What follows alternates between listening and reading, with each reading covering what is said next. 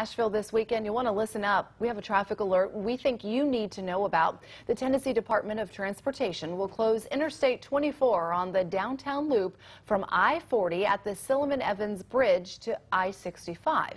The work will be to repair bridges at the Woodland Street, Main Street, and Silliman-Evans bridges. That closure goes into effect today at 9 p.m. That's tonight, and it will stay closed until 5 o'clock Monday morning. There will be detour signs posted, but if you can't